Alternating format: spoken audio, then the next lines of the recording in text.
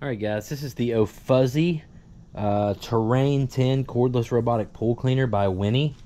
I'm going to go ahead and just unbox this pool robot and get it on charge, but I want to show you what it comes with in the box. So we'll unbox it, and then in the next video we'll do the first impressions video.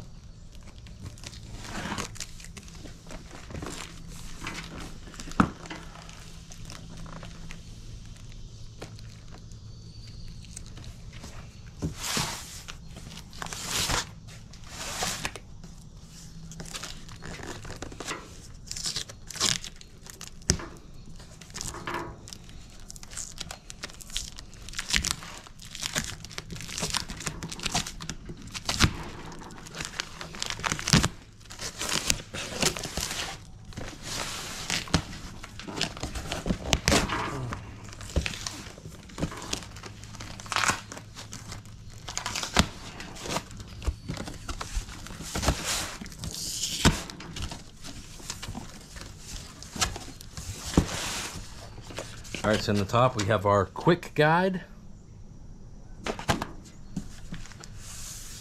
Here's our envelope with the actual manual in it.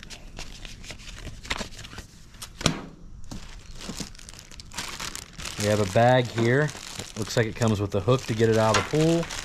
The charger, which I'm wondering if it's the same as all the other pool robots I've owned and tested. It appears it is, so that's awesome. Couple foam pads, not sure what that's for. Take the carton out.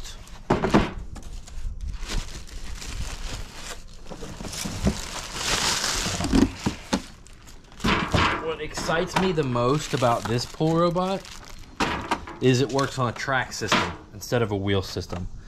You can see,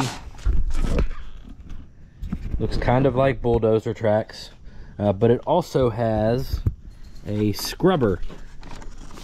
So this right here should rotate, and it's got these rubber bristles. So you know, this one's around $600, $500, $500 or $600. I'll put the link down below. But the reason I upgraded to this one from our, you know, the other ones we've had, the super cheap ones seem to get stuck on our pool because it's not a flat bottom. Then the ones a little more than that, maybe in the $200 or $300 range, they don't really get stuck, but they don't have anything that is abrasive like this that can get the green algae. They can only suck up leaves and sand and sticks and stuff. I'm hoping this will handle both. It's got the tracks and it's got the rubber piece here. So let's look at it. I also hope it comes apart easy like the last one did. Oh, okay, so that flips out, and it's like a small basket instead of you know, the other ones that I had. The entire tops come off, and it's like a long, wide, like a square strainer. But this is way better. Seems like it's gonna